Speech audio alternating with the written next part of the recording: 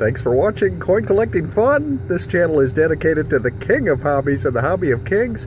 Crush the like and subscribe buttons if you like coins, and tap the notifications bell to be notified of future Coin Collecting Fun videos. This is a 1958 D wheat penny. The face value is 1 cent. The numismatic value is 15 cents for one just found in average circulated condition, but can be worth as much as $4 for one found in certified mint state. 800,953,000 were produced, and this coin contains 95% copper.